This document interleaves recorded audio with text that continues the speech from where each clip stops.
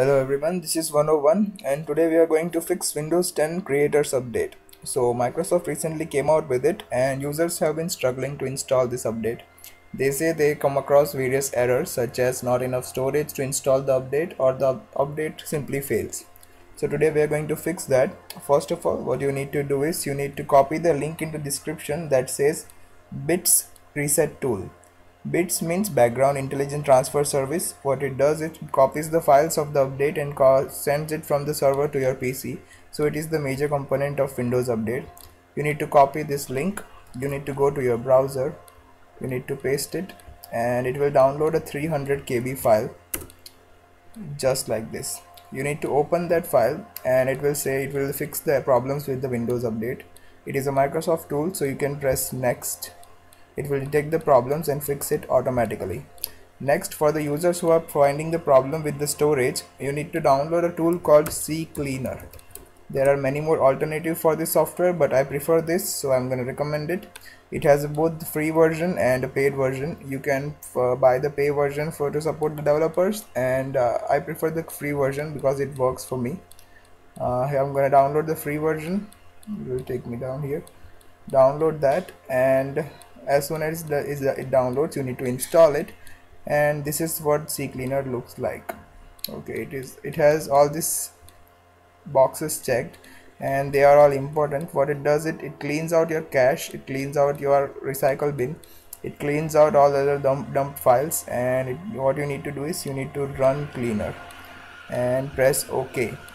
As soon as it will be finished, you will have enough space to install the Windows update and it should run smoothly. For the last resort, what you need to do is you need to delete all the installation files and start again with the update. For that, you need to write cmd and right click on it and then run as admin. Yes, and here it is. Here's the cmd. Then what you need to do is you need to write these commands: net stop wuauserv, and you need to paste it on the command prompt admin. I'll leave that in the description so you can copy it. It will stop the service. The Windows update service is stopping. Then you need to copy this and paste that too. There it is. And then you need to go to C drive Windows software distribution. I'm gonna C drive Windows, search for software distribution.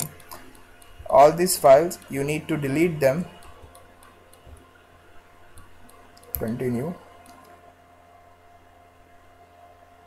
Okay, so that's deleted. Next, you need to take these commands, the services that we just stopped, you need to start it again because that are important for the update. Starting and start bits.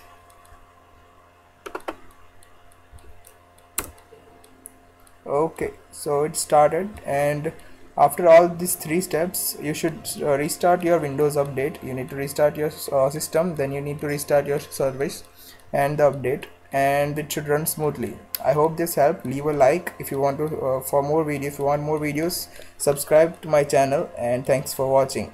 Goodbye.